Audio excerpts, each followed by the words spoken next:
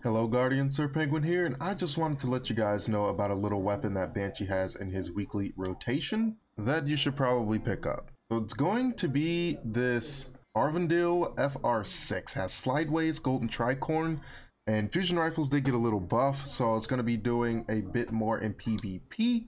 So this thing is pretty okay. It's definitely not a god roll, but the two main perks go pretty well for PvP. So you have slideways, so you never have to reload. Golden tricorn, after a kill, you get a damage buff. So very good one for PvP. Definitely pick it up if you need a good fusion rifle for PvP.